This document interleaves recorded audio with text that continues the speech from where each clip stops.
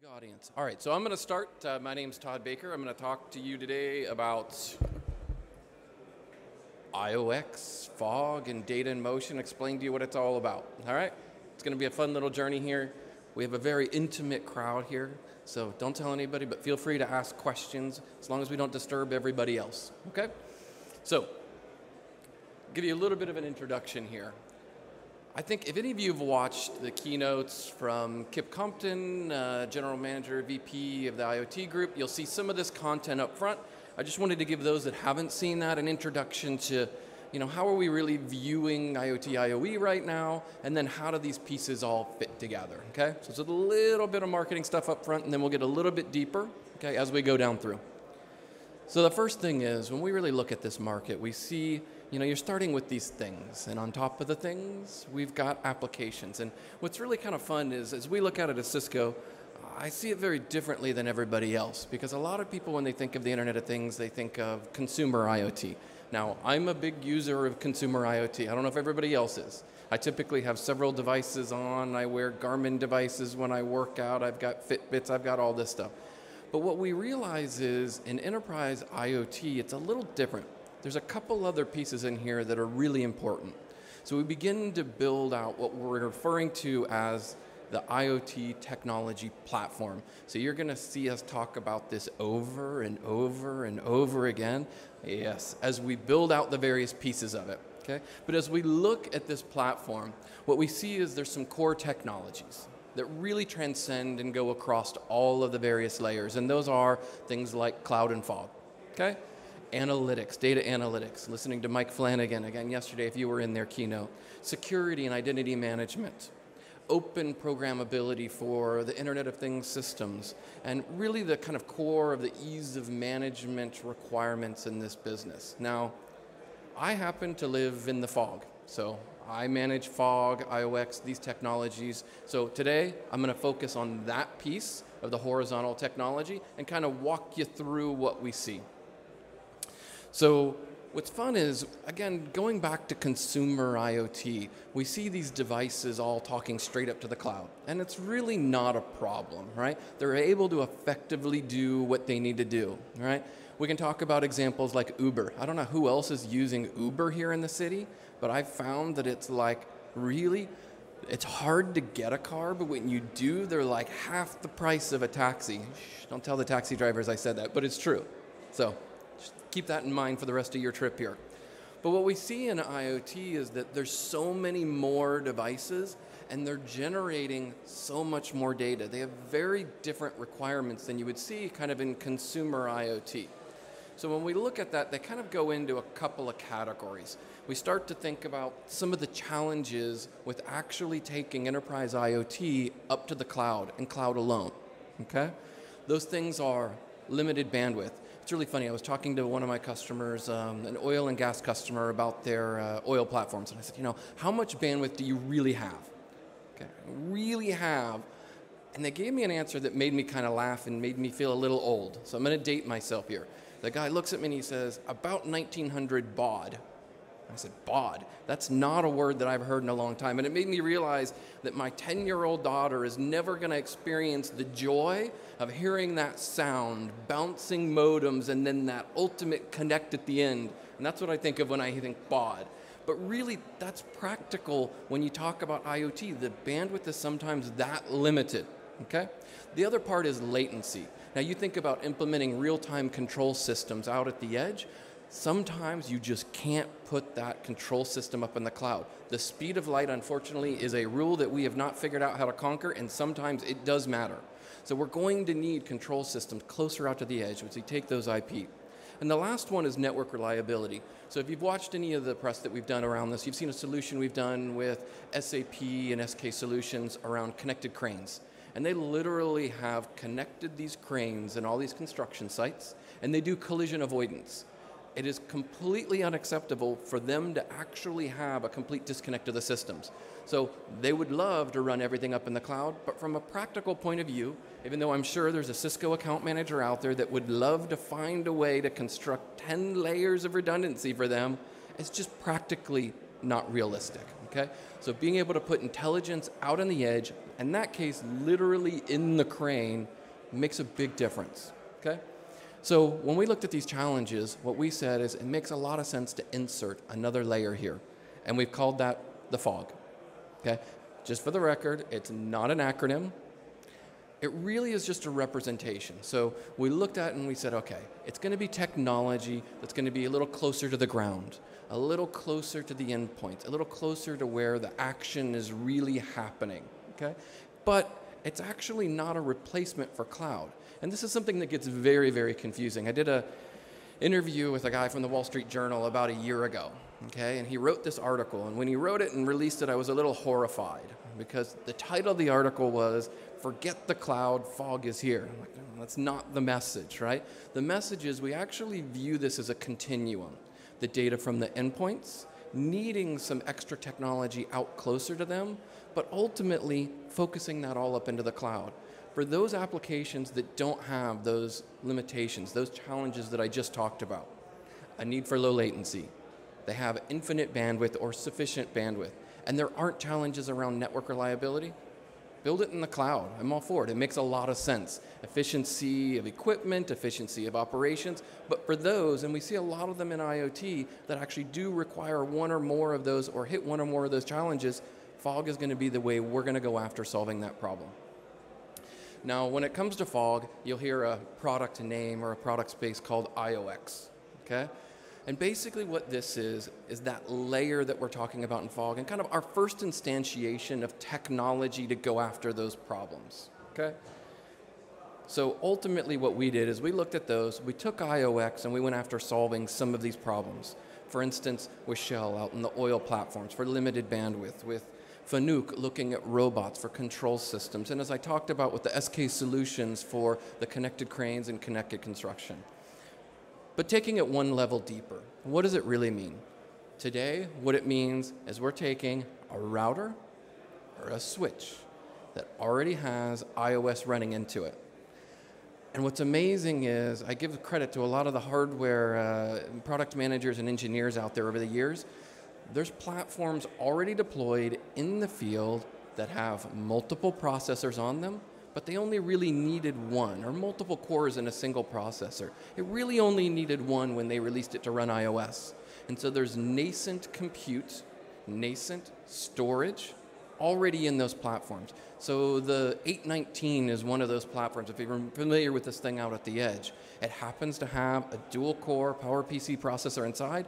iOS uses one, and we're actually turning on the other one. We lit it up. It got released in about November that we have iOS support on that platform. So what does that mean? It means as you need a little more intelligence out at the edge, you don't have to worry about how am I going to find this other hardened server that now I have to manage, and I'm managing Linux or Windows out on that and paying for more licensing for that and dealing with sparing for that and dealing with connectivity and the person, because it's out in a vehicle, that wants to unplug the cable because they can. These are problems that operations people often look at, and they're real problems and they cost money. So now what we're able to do is to actually integrate that all together in the same platform. Now the other thing it does, we also get along with that access to the interfaces. So you think about a lot of non-IP technologies today, serial technologies. Now it may not be the sexiest thing to talk about, but there's still a ton of serial technology out there and unconnected, non-IP devices. If you look at markets such as manufacturing, you may not know this, only about 4% of the devices in manufacturing are actually connected today. 96% of them are not networked. And they're not even using necessarily modern technology. So they're using these serial technologies. We can actually take these platforms, connect the serial to those older devices, legacy devices, and begin to network them and begin to do intelligence out on the edge. Now, one of these tools that we have to deliver intelligence out on the edge, and for instance, these fog services, is something called data in motion. Okay, so I'm going to dig in a little bit deeper around data in motion. We actually do have a learning lab that's up in the back of the room. Tomorrow, just so you know, at 11 a.m., if you really want to get deep, a lot deeper after I go through this, we're going to have a classroom session for an hour. We've got someone in there that knows the technology in and out that can answer every single question you want to know about it, okay? So why does data in motion really become important? Because as we look at data in this world, it's kind of an interesting thing. You may have seen this before. We've created this virtual hierarchy of needs of data, starting with this torrent of data out on the edge. Once you begin to filter that data, you actually end up beginning to create more value. So we move from all of the data. Everybody these days has a data warehouse filled with stuff that they don't know what to do with. We move that up the stack to information, ultimately moving it even higher up to knowledge. And then we look in the end at wisdom. And these begin to, if you want to get a little bit more sophisticated about it, you begin to talk about regressive analysis. You begin to talk about predictive analysis, the hot topics around predictive maintenance. That's moving up the stack higher and higher. But the first step is ultimately getting through that high or that low signal-to-noise ratio, because you practically can't deal with all that data and really getting to the good information. Again, data in motion is one of those tools that helps us to do that. So, what does it really mean? If you look at the picture, we tried to make this as illustrative as possible. It's taking data off the network. We're able to apply rules and policies and filters to that data as it's coming in and generate information out the top. Now, a couple simple examples that I use with this. I always talk about a temperature sensor. If you ever heard me talk about it, I always talk about this because those things are great. They produce a little bit of data, but they produce it every 60 seconds. So you've got a sensor out there that's monitoring something like a transformer. It says the transformer is 40 degrees C. 60 seconds later, it says 40 degrees C. 60 seconds after that, it says 40 degrees C. And 60 seconds, every 60 seconds, for the next 60 years, it's going to tell you the exact same thing. That's not useful data. You need to keep that out at the edge, not waste network bandwidth, not waste any of your valuable resources in your data warehouse, because you have to store it as well.